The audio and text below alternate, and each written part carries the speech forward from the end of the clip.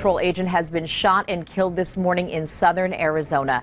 The U.S. Border Patrol says agents assigned to the Brian Terry station were involved in a shooting near Naco.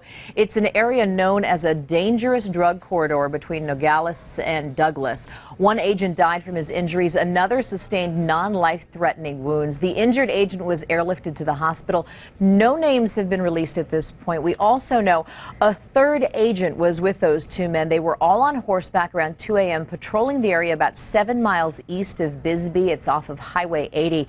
The shooting investigation is being led by the FBI and the Cochise County Sheriff's Office. We are reaching out to those agencies for comment, but so far they have not said anything. We do expect the Border Patrol to speak within the hour outside of the Terry station in Naco. We've also reached out to Homeland Security to get their comment. So far they have not responded yet either.